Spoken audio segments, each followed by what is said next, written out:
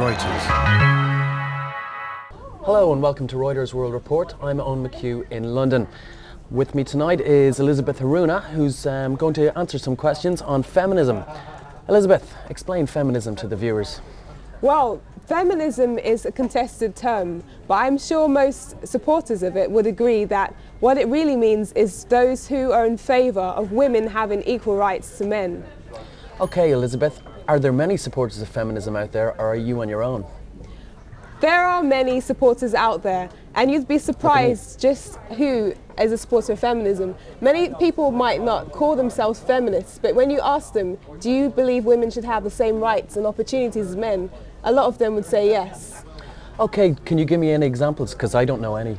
Well, just the other week I was at a feminist conference in Sheffield, and this was organised by students. It was a National Workers' Rights Conference, and it brought together a lot of organisations to speak about women's issues.